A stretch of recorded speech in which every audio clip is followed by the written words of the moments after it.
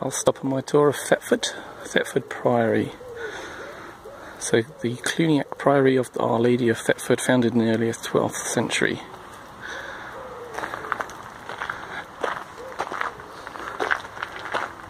Holy moly! This is massive.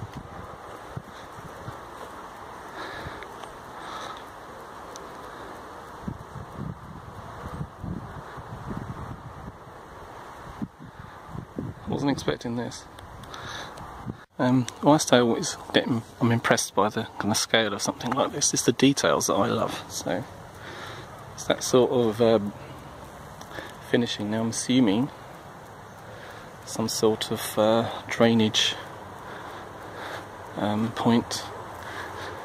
Some other larger holes are on the edge here, because they often have raised floors and then heated underneath. And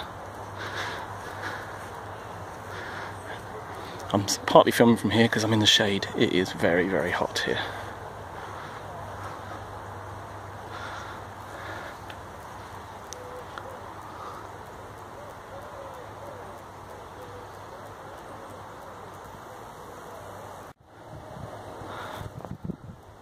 Just going quickly back again to details.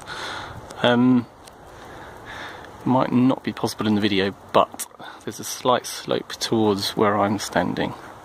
So in other words, everything in front of me is on slightly higher grounds. If you come back into the shade, you can see what looks like, I assume, is like a drainage channel. I know there's a river or something in that direction, but you can almost see where they design everything to come out down here. Another boring detail, nature finds a way. So there's trees, roots, and then the root has found its way over this little bit of brickwork, whereas that one's come underneath it. Now I'm coming to this bit, but I don't quite, this looks more modern. Don't quite understand what that is. Apparently that's a lodging building, or was. It looks a bit weird because it's got lots of different aged parts. So the two arches in the middle, let's see if I can zoom in a bit. Those two arches are 12th century, but then everything else is different ages. And then this is the main part of the priory. Now there's a note that says opposite buttery, later the kitchen, so where I'm looking at now is the kitchen area.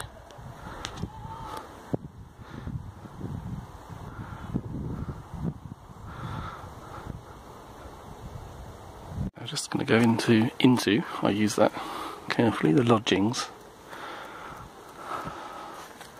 Just a quick look inside. So 2-storey.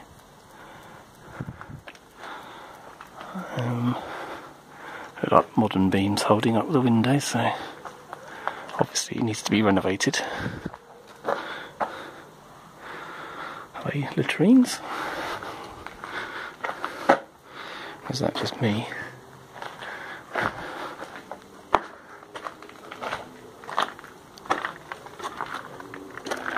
this is the rear view of those two arches.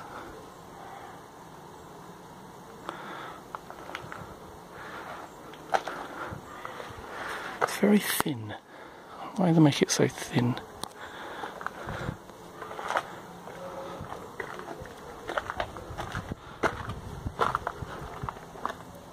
Distinct courtyard there, nicely looked after, manicured.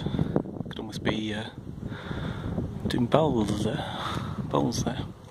And then this very much looks like the nave of a church. So with the column footings, or what's left of them.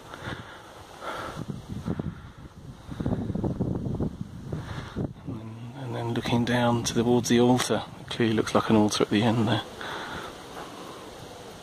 Let's have a walk up to the altar.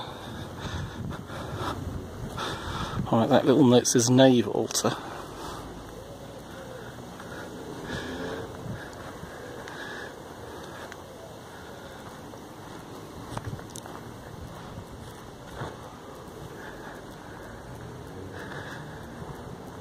So it looks, there's quite a lot of covering stones. So you had the basic building material and then the facing stones.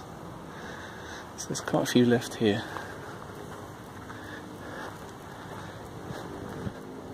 And then, I don't really want to get underneath this because that looks like it will fall to me. Anyway, there's a little note here. Plus it's the shade. Get in the shade. The tomb of Thomas Howard, Duke of Norfolk, Victor of Floddenfield, 1513. He died in 1524.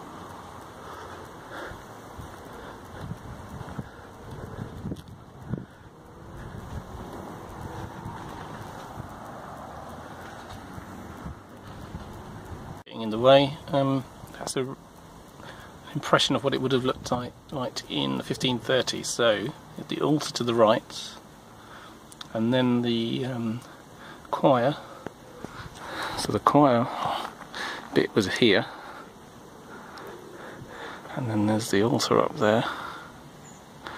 I assume past the small altar was where the lower order people, for want of a better word, sat.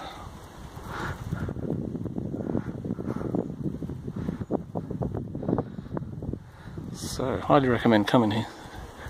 You could, if you were interested in the architecture and how they built things, the detail, there is so much to see. This apparently is a lady chapel.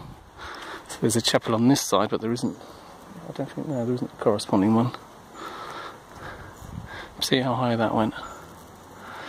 So this thing would have been bloody enormous.